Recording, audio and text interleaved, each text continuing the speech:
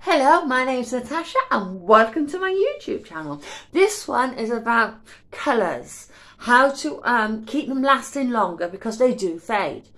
I've recently had my blues, purples and even reds put in.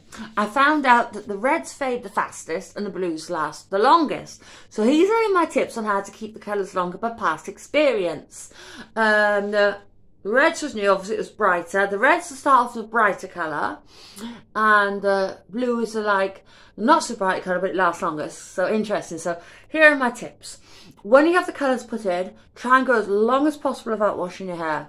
I know it's hard if you're into workouts, running, step and all that, but plait your hair or don't wash it or just have a few rest days to chill out and be lazy.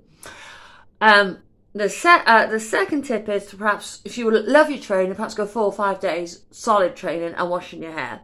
And then perhaps have 2 or 3 days without washing your hair and then get the plaits put in. But wash your day before you get the plaits put in, because this time round I've had the plaits put in, they're actually a lot brighter than the first time I had the plaits in.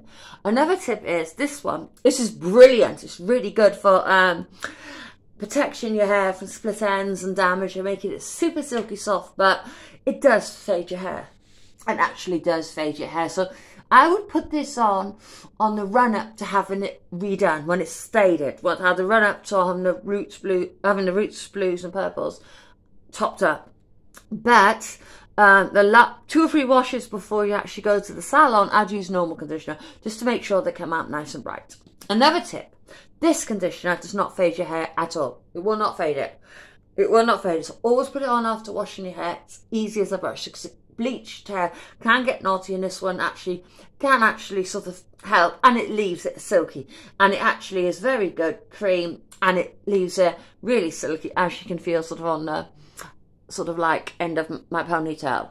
Another tip is to try and keep the plaits in as long as possible. So if you're training, try and avoid going out in the rain because that'll mess your plaits up. So perhaps if it's raining, do step aerobics or do aerobics in your own home or go to the gym, whatever you feel comfortable with.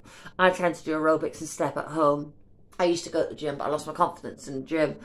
I do outdoor running, but obviously not in the rain with easing because I don't want to get them